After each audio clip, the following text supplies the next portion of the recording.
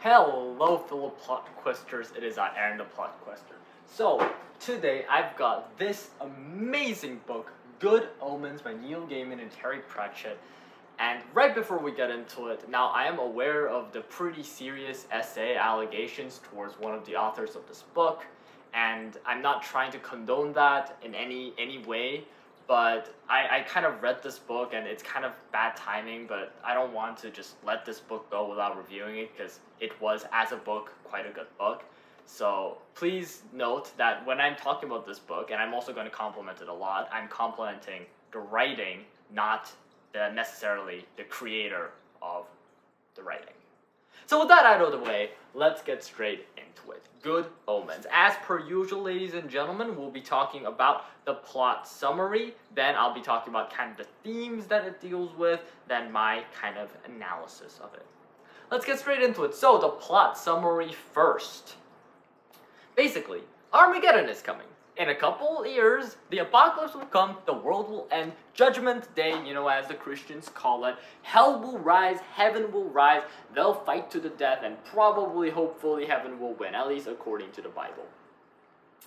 The two main characters, actually there's a lot of main characters, but two main characters that we start with, Crowley and Aziraphale. I don't know if I'm saying that name right, I'm sorry Good Omens fans if I am butchering the name, my bad. So, Crowley is a demon. I'm pretty sure this is Crowley on the cover. Right here. That's Crowley. And Aziraphale is an angel. And they're besties. They're actually really, really good friends. And Crowley is actually the snake that lied to Eve and made her eat the forbidden apple. So, they go way back, right? And, they are, as demons and angels, meant to follow this plan that their superiors have told them, like, Judgment Day is supposed to come, they're supposed to, let the Antichrist do their thing and make Armageddon happen, right? But they've gotten way too attached to humanity. Aziraphale just loves certain music and his books in his bookstore, and Crowley loves the modern comforts of technology, of this lovely classic antique car. Yeah. So, in other words, they don't want the apocalypse to come. So they hatch a lovely, daring mission.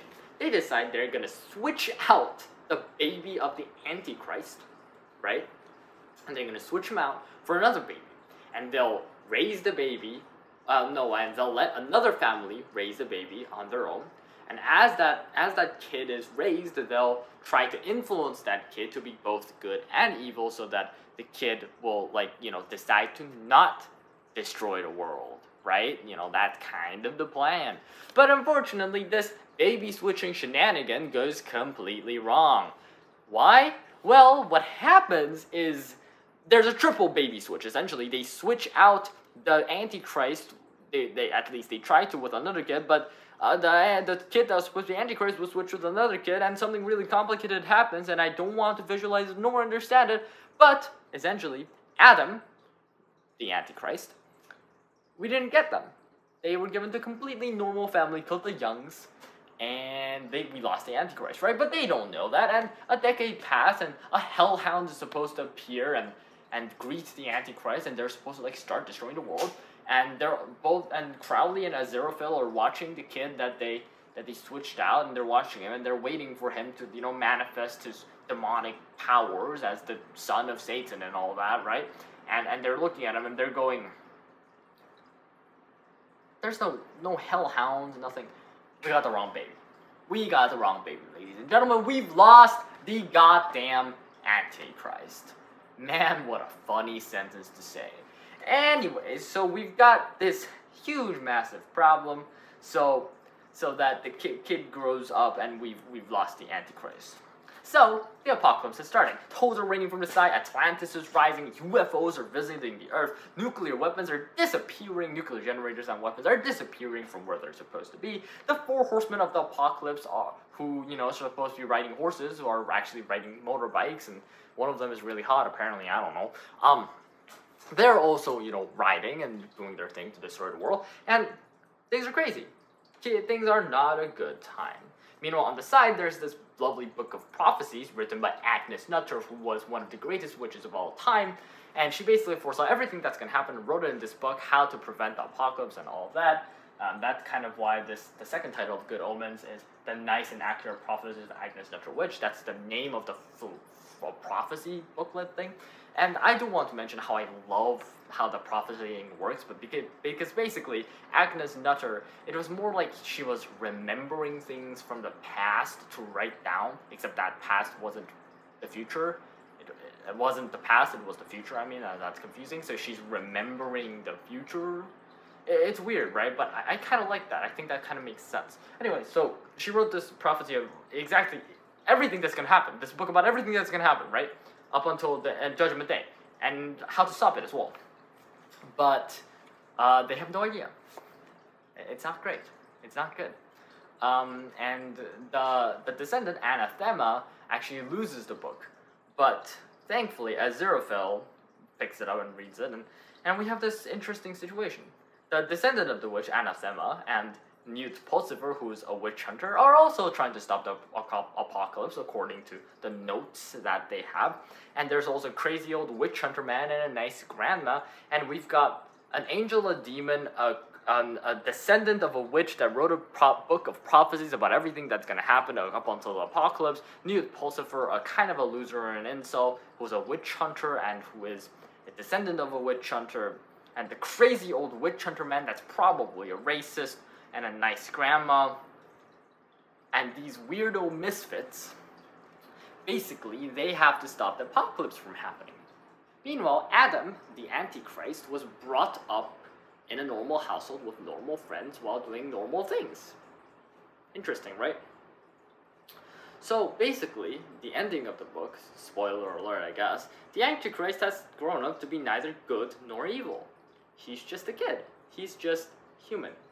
So, he doesn't want the world to end. He stops Armageddon from happening, but he doesn't do more than that. Anathema,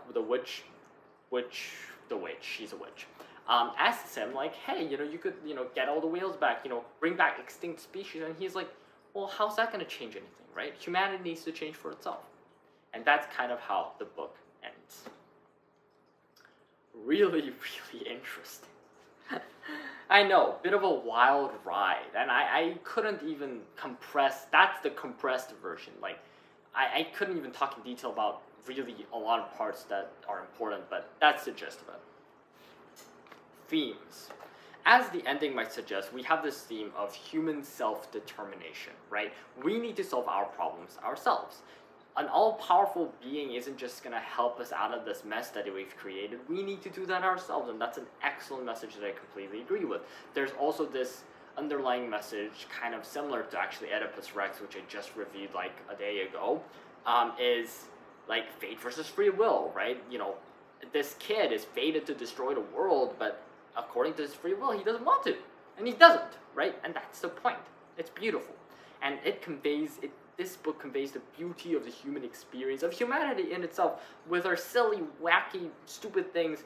It's still beautiful. We're beautiful, And it's a hopeful book at the end of the day, and it encapsulates everything that I love about humanity and everything that I hate. And I think that's a good way to put it. Analysis. First of all, book was absolutely hilarious. The elements that made it hilarious is obviously kind of the absurd element. Kind of all these really funny things happening, and honestly, really ingenious ways of which the characters fight, the characters interact with each other. Absolutely hilarious. Slapstick comedy, even better. And the little footnotes, I think I can just straight up show you guys, like, I don't know, flip to a random page. There should be, right, so, let's just saw some. Here. So there's these random footnotes.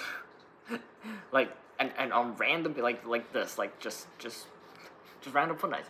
And they're so funny. It's just completely out of pocket, just completely random bits of TMIs, essentially, that just over explains a small detail in a really hilarious way. And I think I've never seen a lot of books pull that off successfully comedically before, and this book is something that does just that.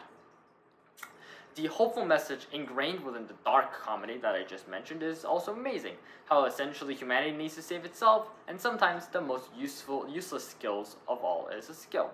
The two examples of this, obviously, as I've already mentioned, is Adam, the Antichrist, refusing to fix the world with his powers of destruction and creation, because he thinks even if he does, humanity will just, if he brings back the whales to humanity, that won't stop humanity from killing whales. We, as humans, need to make that decision for ourselves, right? An omnipotent being isn't going to help with that, first.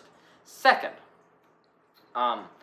Newt. Now, I didn't talk about too much. This is the incel witch hunter. And one thing that I didn't talk too much about him, he's actually probably my favorite character in the book. Essentially, he's terrible with computers, and every time he tries to fix a computer, it breaks. So we have this situation in the book where essentially every single nuke in the world is about to drop down and destroy the world and start a nuclear holocaust, right? Kill everyone on the planet and you know, destroy all life, you know, that kind of thing, you know, the apocalypse, right? And we have these computers rigged to do just that, and Newt tries to fix the computer that's programmed to sound all the missiles down and kill us all. And that breaks the computer and stops the missiles from hitting everyone. So I think that's just a great moment. That's obviously kind of funny, but also I think it shows kind of this absurd, like, even if we have, you know, even if someone else says, you know, you're useless, right? Like, you know, every time you touch a computer, it breaks.